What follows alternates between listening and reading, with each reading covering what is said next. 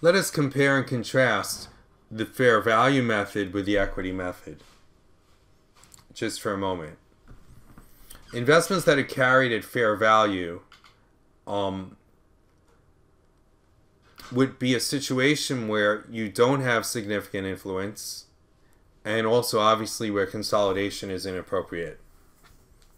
And it would be appropriate when the investor doesn't have any control over the investee, i.e. consolidation doesn't fit. And this is really the traditional accounting approach for investments. And the idea of fair value accounting has been innovated by the FASB over the last 20 years. Previously, this would be the cost method, and we would avoid marking these investments to market. But over time, this has been changed. And one reason why it's been changed, by the way, is just to conform more closely with international accounting. So in the old days, this would be cost method. You would value these at cost, unless they're really marketable securities. The equity method, obviously, again, as I've said before, is used when you can exercise significant influence. And if you have to consolidate, then you have to consolidate. You might use the equity method on your books, but consolidation is going to erase the effects of the equity method and treat the two companies, the parent and the sub, as if they're one company. And we're going to talk about how to do that in a couple minutes. And the way the equity method is going to be reported is that that investment will be reported as a single line item on the balance sheet, and usually as a single line item as the income statement. So again, when you record an investment, whichever method you're using, it's going to be recorded at individual cost. Under the fair value method, the book value, the balance sheet value is going to be the fair value on the date of the balance sheet. So you're going to need to continuously update that book value to the fair value each time you report a new balance sheet. Under the equity method, it's going to be the cost plus your share of income, or minus your share of any losses, and also minus any dividends that are declared. Income under the fair value method will be recorded when the investee receives dividends for whatever value of investments that the dividends that the investor receives. And also, of course, if you sell the investment, any gains or losses. Under the equity method, income will be recorded when the investee reports income. Now, you may also record income if you sell a share of the investment and you have a gain. When the investee declares dividends, then that under the fair value method, that's going to be income, but under the equity method, that's going to be reduction of investments. That is a big difference. So here's a little exercise. Philip invested $650,000 in Sleeper, which is 25% owned.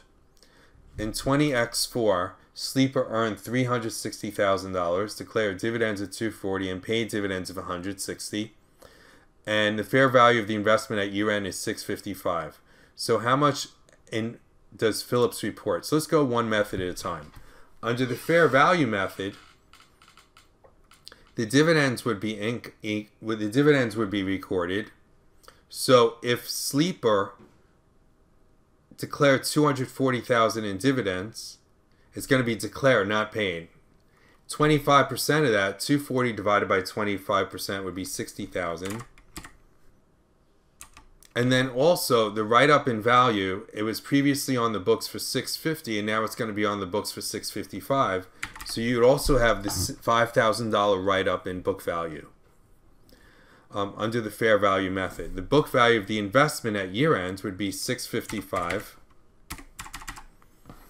because that's the fair value. And the increase in retained earnings then would be $65,000. It would be $60,000 of the share of the dividends plus the $5,000 write-up to fair value. Under the equity method, investment income would be based on your share of income of the sub. So in this case, and I'm referring to it as sub, I'm sorry, investee. It's not really a sub because you own less than 50%. So here you earn $360,000. So 1/4 of that, 360 divided by 4, is $90,000. That would be your investment income. Your investment in Sleeper at year end would be $650 plus 90, your share of the income, minus your share of the dividends, which would be $160,000 times 25%, or $40,000.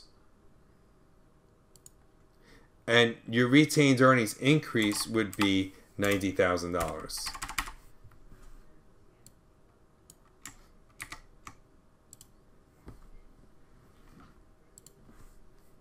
Let's just add that. 650 plus 90 would be 740. Minus 40, it would be $700,000. Little mistake. I was wondering if you caught it. This $240,000. It's not this on 60 divided by 4. This paid dividends is irrelevant to us because they didn't really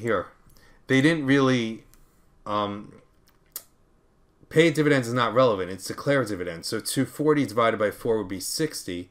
So therefore, you would subtract 60,000, and then you would get here 680. Want to see if you were paying attention.